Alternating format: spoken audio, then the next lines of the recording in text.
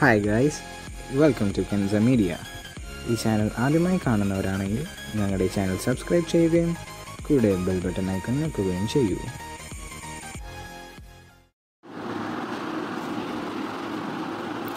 The third level. Jack Finney. The presidents of the New York Central and the New York, New Haven and Hartford railroads will swear on a stack of timetables that there are only two. But I say there are three because I have been on the third level of the Grand Central Station. Yes, I have taken the obvious step. I talked to a psychiatrist friend of mine, among others. I told him about the third level at Grand Central Station, and he said it was a waking dream wish fulfillment. He said I was unhappy that made my wife kind of mad. But he explained that he meant the modern world is full of insecurity, fear, war, worry and all the rest of it, and that I just want to escape. Well, who doesn't? Everybody I know wants to escape, but they don't wander down into any third level at Grand Central Station. But that's the reason, he said.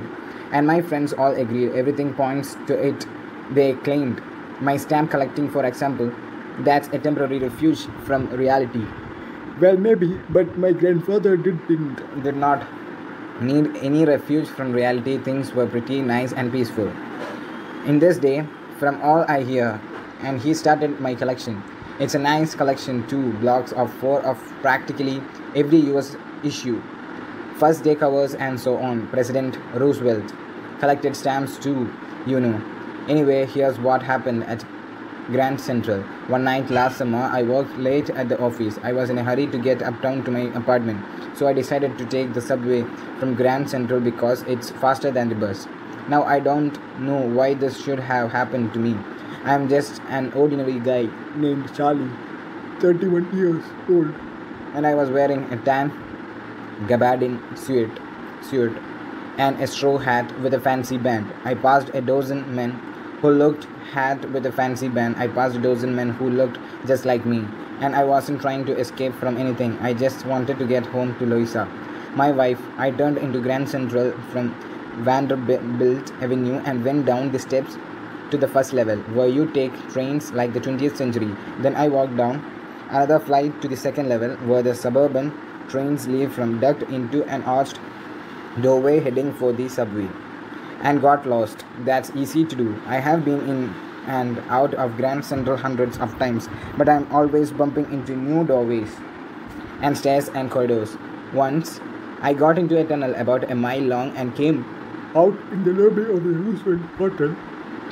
Another time I came up in an office building on 46th Street, 3 blocks away. Sometimes I think Grand Central is growing like a tree, pushing out new corridors and staircases like roots. There's probably a long tunnel that nobody knows about, feeling its way under the city right now, on its way to Times Square, and maybe another to Central Park. And maybe because for so many people through the years, Grand Central has been an exit, a way of escape. Maybe that's how the tunnel I got into. But I never told my psychiatrist friend about that idea. The corridor I was in began angling left and slanting downward, and I thought that was wrong, but I kept on walking. All I could hear was the empty sound of my own footsteps, and I didn't pass a soul. Then I heard that sort of hollow roar ahead. That means open space and people talking. The tunnel turned sharp left. I went down a short flight of stairs and came out on the third level at Grand Central Station. For just a moment I thought I was back on the second level, but I saw the room was smaller. There were fewer ticket windows and train gates, and the information booth in the center was wood and old looking, and the man in the booth wore a green eye shade and long black sleeve protectors. The lights were dim and sort of flickering. Then I saw why. They were open flame gas lights. There was brass spittoons on the floor and across the station. A glint of light caught my eye. A man was pulling a gold watch from his vest pocket.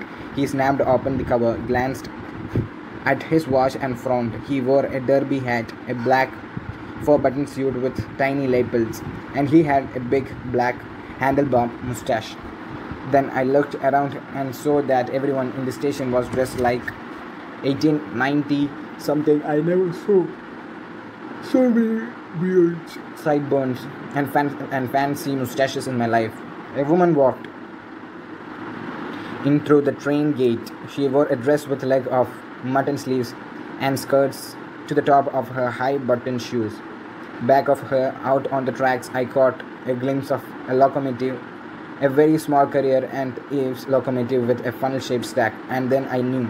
To make sure, I walked over to a newsboy and glanced at the stack of papers at his feet. It was the World, and the World hasn't been published for years. The lead story said something about President Cleveland. I have found that front page things in the public library files, and it was printed June 11, 1894. I turned toward the ticket windows, knowing that here, on the third level at Grand Central, I could buy tickets and would take Louisa and me anywhere in the United States we wanted to go. In the year 1894, and I wanted 2 tickets to Galesburg, Illinois. Illinois. Have you ever been there? It's a wonderful town still, with big old frame houses, huge lawns, and tremendous trees whose branches meet overhead and roof the streets.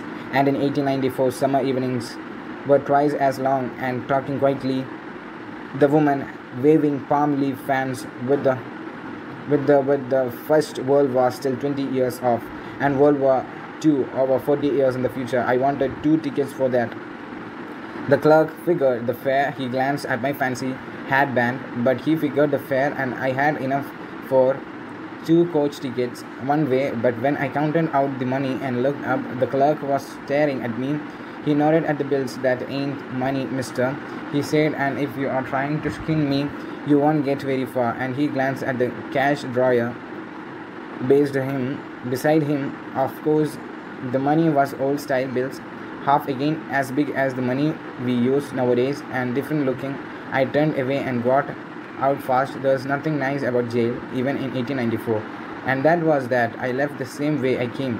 I suppose the next day during lunch hour, I drew $300 out of the bank, nearly all we had, and bought old style currency. That really worried my psychiatrist. You can buy old money at almost any coin dealers, but you have to pay a premium. My $300 bought less than 200 in old style bills, but I didn't care. Eggs were 13 cents a dozen in 1894, but I have never again found the corridor that leads to the third level at Grand Central Station, although I have tried often enough. Louisa was pretty worried when I told her all this, and didn't want me to look for the third level anymore. And after a while I stopped. I went back to my stamps, but now we were both looking every weekend, because now we have proof that the third level is still there. My friend Sam Vena disappeared. Nobody knew where, but I sort of suspected because Sam's a city boy, and I used to tell him about Galesburg. I went to school there, and he always said he liked the sound of the place, and that's where he is. All right, in 1894, because one night fusing with my stamp collection I found. Well, do you know what a first day cover is?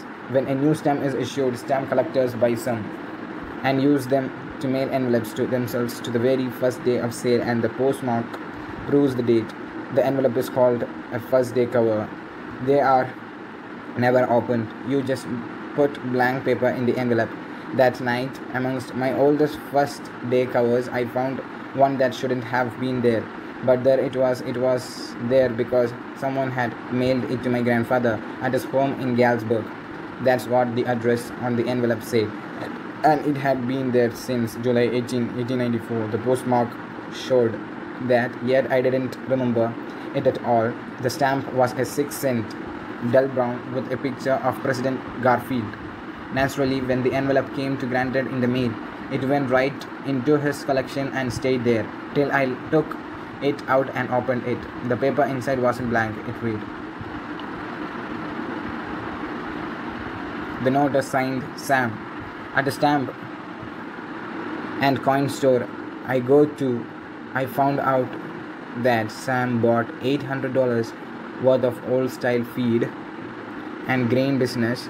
He always said that's what he really wished he could do, and he certainly can't go back to his old business, not in Galesburg, Illinois. In 1894, his old business, Why Sam Was My Psychiatrist.